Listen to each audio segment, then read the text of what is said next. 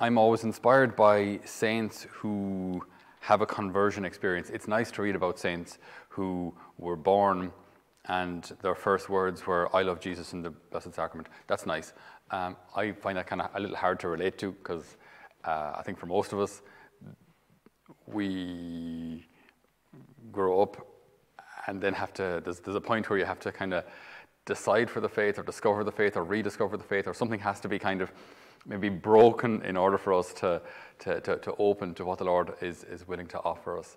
So when we hear about saints who got it wrong and then converted or discovered the faith, I think it's probably a little closer to most of our experience. So you think of your St. Francis, for example, vain and so relatively wealthy, and then comes back to his home village in shame after losing a battle, after all his fine armor and that didn't serve him much, and he realized maybe is this it? Is this it? And so on and so forth. Won't go into that story because he's not the saint of the day. But you think of your St. Teresa of Avila as well, who during her 40s, early 40s, 42 or 3, she has this rediscovery of her vocation and realizes that the way she was living her vocation, it was okay, it was all right. It wasn't heretical, it wasn't satanic, it wasn't evil, it just wasn't holy. It was passable. It was maybe kind of sufficient. You get your kind of 65% or whatever it is. So it's okay, it's not awful, but it's definitely not what God was calling her to. And you think of St. Peter, to go back 15 centuries, back to St. Peter himself, who walking with the Lord didn't get things right all the time. And even with the best of intentions at times, "Lord, thou shalt not go to Jerusalem. Get behind me, Satan," says Jesus to him. So with the best of intentions, "Lord, I want to protect your life. I don't want you to suffer. You can't go to Jerusalem. They want to kill you." So, but he gets it wrong, betraying Jesus and so on and so forth. And I find that's in some way a little more relatable to our experience, because we don't get it right all the time. And that's frustrating, because often we know what we're supposed to do and we don't get there. We know what the mark is, we know what the bar is, and we don't get there. Now, it's already such a gift to know where the bar is, because very often, unfortunately, especially today, the actual religious bar is so low that most people think they've already superseded it. Most people think all you have to do is believe in God. I already do that, so voila, done. Everything else is a bonus. I give money to charity as well, and I help in a soup kitchen. And I saw a cat stuck in a tree, and I helped that cat down. So, I'm way above the norm here. Because if that's where the bar is, ridiculously low, all you have to do is believe in God, believe that God exists, well, then sure, we're all way above that. Great, job done. Just, that's actually not where the bar is. That's not what we're called to. Be perfect as your heavenly Father is perfect. Be as perfect as God. That's the bar. Which is, I can't even see it, right? It's so high up there. It's astronomical. Be as perfect as God. So it's just, the bar is very, very high, and that's good. Anything worthwhile has a high bar. Anything that's, if it doesn't matter, fine. Turn up and we'll give you a gold star for attendance and you can pass. Whoop-de-doo. You will never frame that gold star because it means nothing to you. Whereas the thing that you've had to fight for and bleed for, the thing that you've maybe failed in attaining, then you have to get up again and push on, that's worth something to you.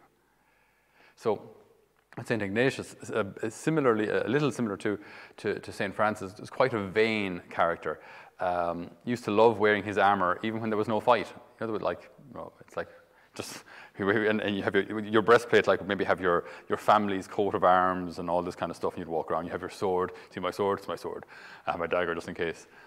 You're going out to buy milk. But just making sure everyone saw I've got my gear on because I'm a soldier. And he just reveled in it. And it was that time period as well, into the 15th century, into the 16th century, of knights and chivalry and all that kind of thing. But there was an awful lot of vanity there. And so on one occasion then in the Basque region of Spain, there was a bit of a contested land there with France, and so in he went into battle. Very courageous and very dedicated to the cause, but he got hit by a cannonball. Now, that's not something I can even imagine. A ball yay big, traveling at any speed, even if someone just kind of pushed it against you, that would be sufficient. But a cannonball roaring at you shattered one leg and broke the other. So he just left on the battlefield going, what good is my armor now? So he was, shattered one leg and broke the other. So the guy was in a bad way. Apparently, actually, the French brought him home, seeing his courage. So maybe he was lying on the ground, still flailing his sword, I don't know. But the French saw his courage, and so inspired were they by his courage, they actually said, where are you from? Loyola. So they brought him home. Okay.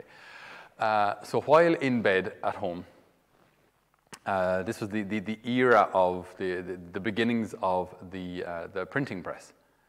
So for the first time ever, books could be reproduced quickly and an awful lot more cheaply than writing them by hand. So when he was lying in bed, bored out of his brain, he said, look, is there anything to read there? And he looked for romance novels. Now, they couldn't find any. What could they find? Well, mainly religious books, because the church had its act together as regards printing. So he came across a book, The Life of Christ, which he read from cover to cover. And then he started reading about the lives of saints. And something clicked. It's like this moment of grace where in his weakness, in his brokenness, he sees that saints are game changers, that saints are a kind of soldier that make so much more of a difference than swinging a sword. That saints are game changers and saints are true spiritual soldiers. And this sets something off in his mind that's what I want to do. I want to make a difference, but not just for some fleeting piece of territory which belongs to Spain, France, who really cares at the end of the day. Well, I shouldn't say that, but at the end of the day, these boundaries are going to change sometime anyway. What difference can I make? Whereas you save a soul that's saved for all eternity. So maybe this is the battle I should be fighting. And it just, that conviction just stuck with him. The battle for souls. That's what matters. The fight for souls. That's what really, that's the only thing that really ultimately matters, because it matters for all eternity.